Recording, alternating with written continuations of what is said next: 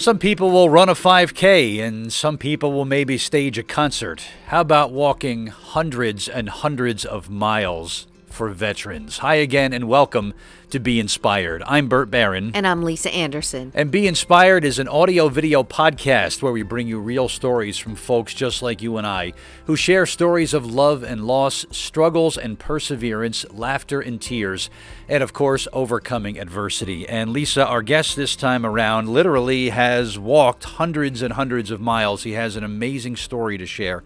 And it's so great to have our guest with us here this time. I have a hard enough time walking around the block a couple times at night. And when I first met you and heard what you did, I think it was the second year, Michael Dowens, by the way. Welcome, Michael. Thank you. Yes, joining us. Thank you very much. You're welcome. Thank you for coming here. Oh, it's my pleasure. It's an honor to be here. Thank you. I think it's our honor because you stand out to me, and I'm not just saying this, as one of the finest human beings I have ever met. And if I keep talking about it, I'm going to start crying. So I don't want to talk too much about why. I'm going to let you tell your story. Sure. And, you know, you've got this beautiful wife and a son and the most beautiful dog, which we'll meet in just a bit. We'll meet her later, yeah. Emery. But I think it was the second year that you and I spoke. And it was, you were going on your second walk. Mm-hmm. And it's all the way to tell us. Yeah, well, the first year I started from the Vietnam. I did Vietnam Veterans Memorial to Vietnam Veterans Memorial. Started off in the PNC Art Center, the one in Homedale, and walked. I mean, it's nonstop. I don't sleep. I stop to change socks, grab food, go to the bathroom. But it was a nonstop ruck march from Homedale to Washington D.C. It's 200, just under 250 miles. It took me about 3.5 days to do it. And it was extremely difficult, but I mean, every step of the way I used that as inspiration, as motivation to push, because it was supposed to be hard. It's supposed to symbolize what veterans that deal with post-traumatic stress disorder on a daily basis go through. So that was the motivation to keep going. I started the walk with two other guys. They couldn't continue after the first day. One guy got hurt. One guy just didn't want to do it anymore. I mean, you can't blame him because people don't realize that walking is very difficult for 3 days, 4 days in a row. It's very hard. 3 hours. Sure. But, I can't do it. But it was meant to be that way. So. And I'm just interested how a kid from New Jersey finds himself now doing all the remarkable things that you did, just kind of growing up here and living your life. And well, I always had an interest in the military. I always had an interest in joining the military. I went to college first. My parents said, if you go to college first, and then we'll support you if you want to go in the military afterwards. So I went to college first, and then when I graduated, 9/11 happened, and then I knew that was what I was going to do, and I signed up. I enlisted. I didn't go officer. I enlisted in the U.S. Navy. Became a search and rescue swimmer, and within 3 months, I was off the coast of Iraq in 2003. Wow. I did 4 years in the military, and 2.5 deployments to Somalia, Liberia, Iraq twice. So I mean, within 4 years, 2.5 deployments is pretty rough on somebody, and it just shows you that's really nothing compared to what these guys go through today. Some guys are doing 6, 7 multiple deployments, combat deployments in their military careers, and people don't realize that there are guys still there. Yeah, we still have soldiers overseas deployed. How many years later is this? Yeah, it's 20 some years. It was, wow. I mean, we were there in 2002. That's when we first the first combat deployment started. Sorry, That's okay. Yeah, this is Emery. Yeah, this is Emery. Have you met Emery I have. before? Oh, sure, She's the best. She's special. Yeah. She accompanies you on your walk, but we'll talk more about the walk in just a bit. Sure. But do you think that there should be a limit on deployments for guys? Because the reason you do your walk is to help veterans with PTSD, and we got to get into how serious. I know there's a lot of talk about PTSD, but hearing it from someone firsthand, when you came back, what was life like for you? When I got out of the military, there's no transition period. There's no, all right, this is what you might experience, this is what you might deal with. There's none of that. So when I got out, I had no clue what I was going through. And I think it's changed now. I got out in 2006, and as soon as I came home, I started experiencing, difficulties with crowds, difficulties with, just being in public in general. I was angry a lot. I couldn't watch TV. I couldn't watch the news. I couldn't, just see if I saw like a recruiting commercial from the military. I wanted to go back in. Wow. It triggers. Yeah, it triggers you. And I didn't know what I was going through. I knew that some of the stuff that I saw was, it was going to change you, but I had no idea it was going to change me that much. And I, like I said, I knew something was wrong, but I didn't know exactly what I was going through. I thought PTSD was if you heard a loud noise and you jumped and you jumped under a table. That's what it was. Yeah. I had no idea, and I didn't have that. I didn't have that startle. Maybe because of response. the Navy. Yeah, I mean, I was in combat once. I saw the after effects of it, but I was never, getting shot at every day and stuff like that. But it was, some guys hear loud noises, can't deal with fireworks. I could deal with fireworks. They can't hear, if a car backfires or something like that, they freak out and jump under a table. I never had that, and that's what I thought it was when I first came out. But then, I became a police officer in 2008, and seeing and doing the things police officers do. It wasn't a good mix for me. It was, I was triggered with a lot of stuff, and coming home, I would take my work home. I began drinking alcohol to put it away, and I was never a drinker. I was just, dealing with it, using alcohol to deal with this stuff because it worked. It worked. It numbs it, So kind of just the opposite, Michael, because a lot of times I'll hear that veterans make not only great civil servants after they come back from deployment, but they make great employees. They appreciate a schedule. They're prompt. They're polite. They're on time. They're hardworking. And you would think that it would be just maybe a natural move for someone who was with a military background to go into law enforcement. It seems like a perfect mix. Yeah. But when you think about, you start mixing in the confrontation aspect of being a police officer and the moments of craziness that make up 0.001% of being a cop, because most of the time there's not too much going on. Just to be able to deal with those moments of like absolute insanity are the ones that are really kind of make or break, and PTSD is a factor in that. Yeah, it's different. The training is different from the military to law enforcement. In the military, you could do certain things to someone who attacks you, and as a cop, you can't. But you can't just turn it on and turn it off. Once it's there, it's there. You know what I mean? It's hard for someone to have military training to take a life. Is what I'm trying to say. You can't. You know how to do it. You know how to do it easily. But when you, as a police officer, you can't do that. Sure. So it's hard to turn that on and off. And I mean, some guys have great careers coming out of the military in law enforcement. But for me, it wasn't a good mix for me. You needed something calming, yeah, I needed something else. So. And you were married at the time, correct? When you were going through this? I got married a month before I graduated the police academy. So yes, yeah. So it was tough. It was tough. It was definitely tough. Oh yeah. And I mean, when you meet a veteran that goes through this stuff, you got to look at the family, because it affects the family just as much as it affects the individual. Yeah, it really does. I'm sure. And you had a young son. Was born. We had a young son in 2013. And it was difficult because a lot of traumas that I dealt with in my service revolved around children. So every time I'd hear my son cry or scream, it would bring me back, and it was hard for me to deal with him growing up and taking care of him and trying to put all that stuff behind me when it was brought right in front of me all the time. See, we hear a lot about PTSD, but to hear the instances and what triggers you is... By my own admission, I have just a small fraction of the understanding of what it's all about. So when you hear from someone that deals with it, that wrestles with it, I think that's important. So what inspired you to take these experiences, Michael, and use them now to raise awareness and to help other people? Was there a point where you said, I need to do something to help? Yes, absolutely. I mean, I was struggling big time. One of the big things I was struggling with was my lack of service.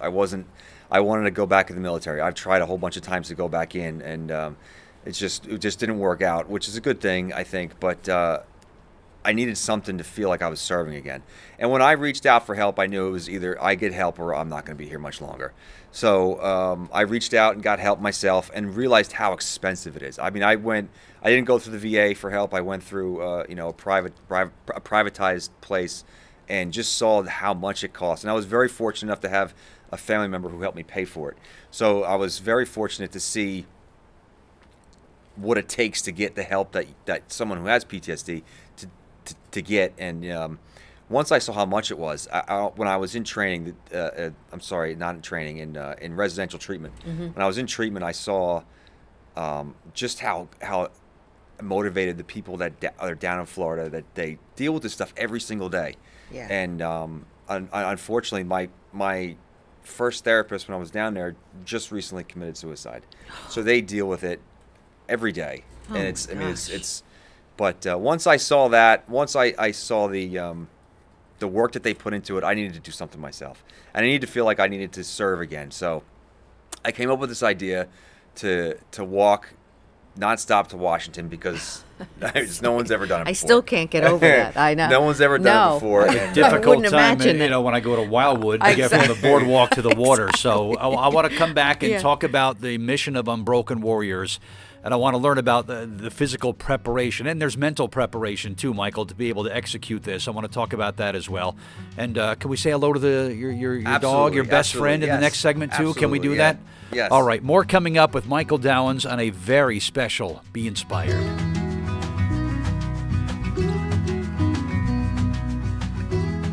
Freestyle Marketing. For all of your marketing and promotional needs, follow or direct message Wendy for great ideas and first-class customer service. Contact Wendy at freestylemarketing.com. Moving is difficult. At Lowe's, it doesn't have to be. For all of your residential and commercial needs in Central New Jersey, contact Lowe's Moving Service at 732-775-4118. That's Lowe's. IgA Nephropathy Foundation of America is a 501c3 nonprofit organization dedicated to finding a cure for IgA kidney disease. If you or someone you know was recently diagnosed, please visit IGAN.org or contact 732-770-7377. Also, thanks to Chain Gang Pro Performance Clothing, a new local company focused on providing activewear for your active moments. Check out their story and line of products at chaingangpro.com or follow their journey on Instagram or Facebook by searching Chain Gang Pro. We are back with Michael Dowens here on this episode of Be Inspired. And Michael, before we talk about Unbroken Warriors, and I'd love to know how you mentally and physically prepare yourself for these walks to, Washington, D.C., hundreds of miles away. You have a very special companion in this lifetime who makes a world of difference for you. Talk about your special co-star who you brought along with you today. Sidekick. My sidekick, yes. This is Emery. Come here. Yay. Come here. My lap. This is Emery. There she is. Yeah, this is Emery. her. She goes with me everywhere I go. Oh. She calms me down if I need it. Everybody needs an Emery in their life. Yeah, Emery is specially trained. She keeps me. She's specially trained just for me. So if she can pick up on, actually she picks up off the pheromones I give off. If I'm having, if I'm nervous or if I'm having a panic attack, stuff like that. She's able to calm me down by doing what she did at the beginning of the interview.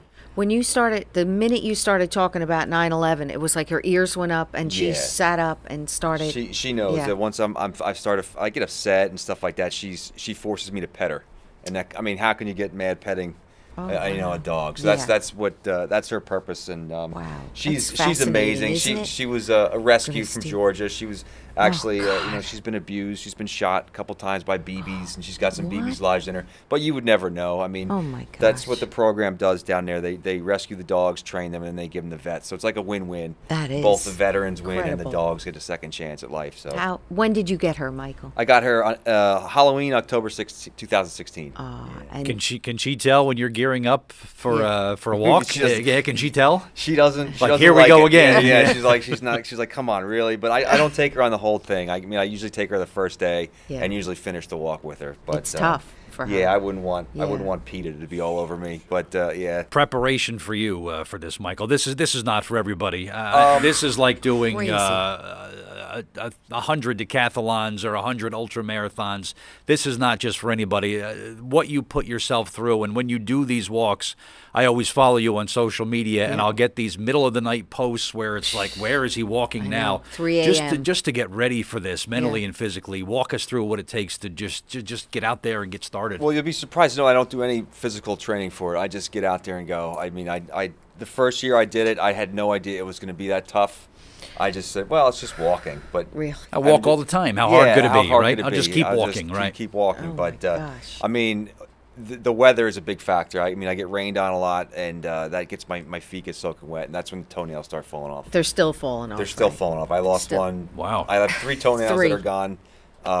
One just fell off about a week ago. So Gosh.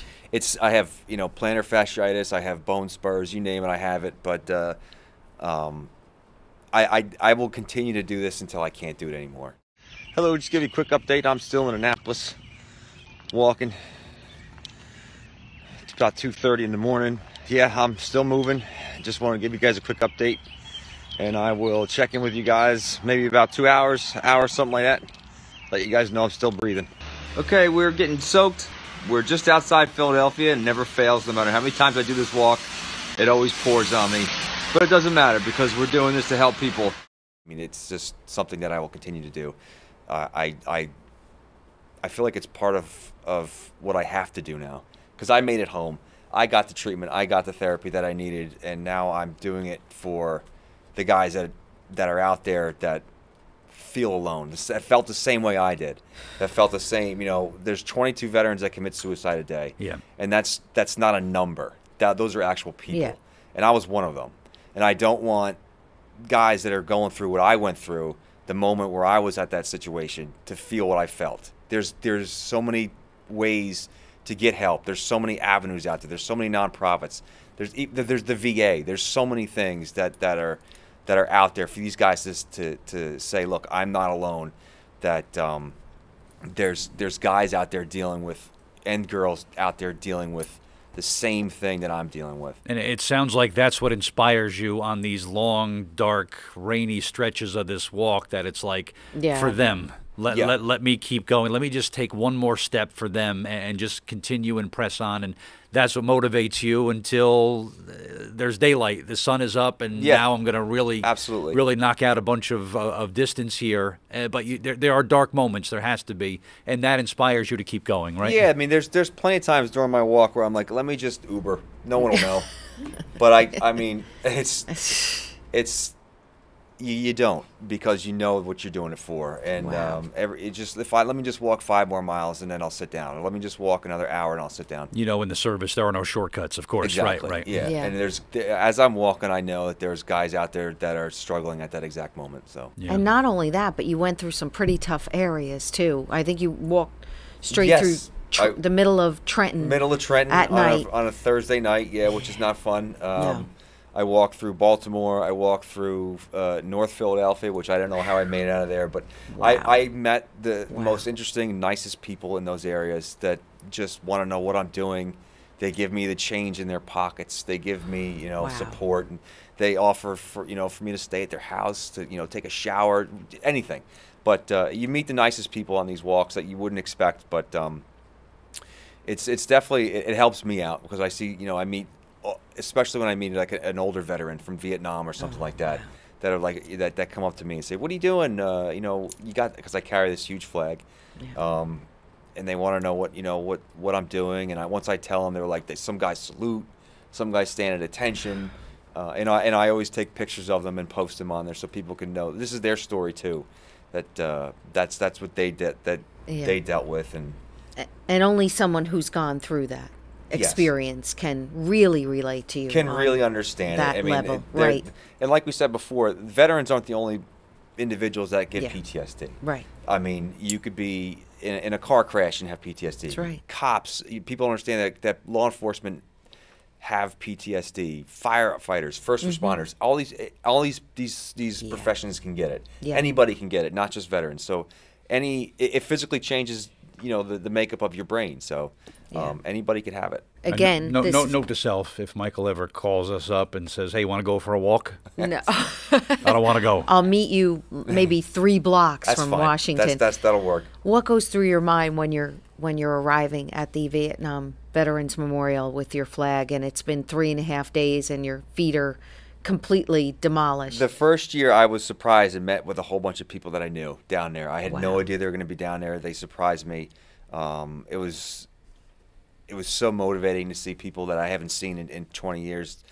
My old college football coach showed up, and I haven't seen him in forever. college friends of mine, a guy I served with showed up.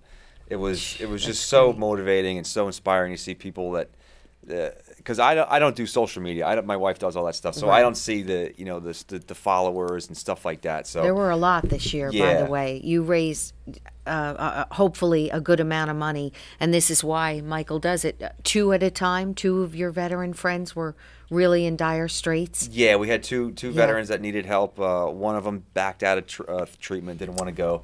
And we sent the other one. We have another one lined up right now. So all right, so hopefully you made a good amount of money, and that's what it's all about. UnbrokenWarriors.org. Yeah. There was you did something with I think it was East Brunswick VFW, or I don't recall if you started there or ended there, but I remember talking to some of the veterans who were there that were so honored that you chose their location there in Middlesex County as either your end point or your start point.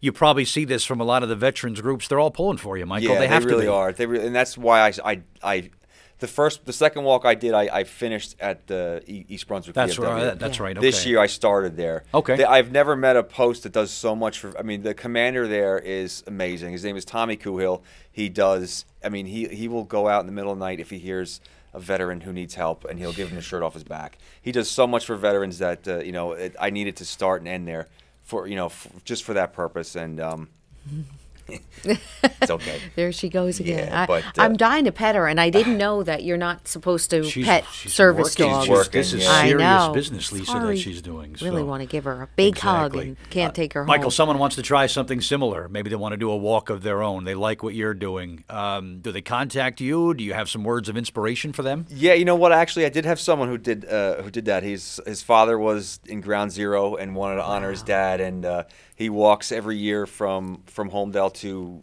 Ground Zero and the 9/11 Memorial, and he gives to the proceeds to Unbroken Warriors. So that's great. It's I was incredible. like, just keep your feet dry. Bring lots of socks and powder. Unbrokenwarriors.org is you can reach out to me. You can get in touch with me there. I just want veterans to know, you're not alone, and you're never ever. I mean, there's one famous veteran that always says this. Marcus Luttrell, he always says you're never out of the fight, and you truly aren't. No matter how bad you feel, how low you're down, how alone you feel, you're never out of the fight, no matter how bad it gets. So I just need them to know that. Do you think PTSD awareness has changed over the past 5-10 years? Oh, absolutely. Yeah. It definitely has. And that's one of the, not only raising funds, but we want to spread awareness as much as we can to get people, because some people have no idea. No. And I mean, just like when I got out of the military, I had no idea what PTSD was. So that's what we want to do. We want to educate, spread awareness, and 100% of what we raise goes to the veterans. I don't take a paycheck. I don't pay anybody. I use a lot of my money, my own money, to buy T-shirts and stuff like that. So everything we raise, 100% of it goes to the veterans. So it's just what we do. See that, Lisa? Lieutenant Dan was right. What's the first thing he told Forrest Gump?